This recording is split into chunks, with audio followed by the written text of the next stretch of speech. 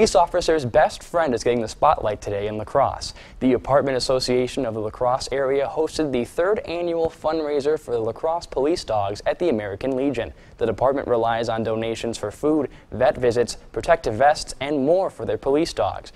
Residents got a chance to interact with the canines and donate through a meatball dinner, bake sale, and silent auction. The event organizer says her favorite part is watching the canines meet the public. A lot of times they're working hard, they're working many different places and many different jobs, and this is a great opportunity for the officers and the dogs to connect with the community members to see exactly what they do and how they work.